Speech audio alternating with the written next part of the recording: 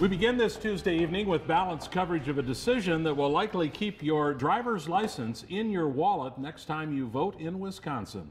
Good evening, everyone. A federal judge calling the state's voter ID law a burden on the poor and minorities. So today that judge from Milwaukee struck down the law. What it does is require voters to show state-issued photo identification at the polls, and most commonly that would be a driver's license. Now the judge today said low-income and minority voters aren't as likely to have those IDs, so therefore the law violates the constitutional guarantee of equal protection.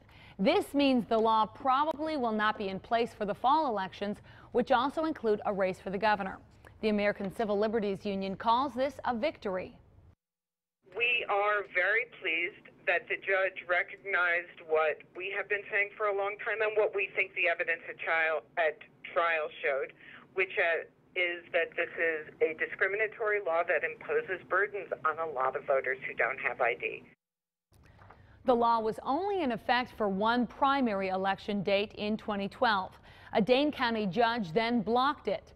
The state Supreme Court heard arguments in February in two lawsuits related to the law. It's unclear when the justices will issue a ruling.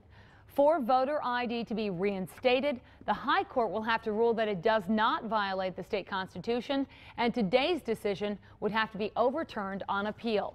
Attorney General J.B. Van Hollen says he will be appealing the ruling today.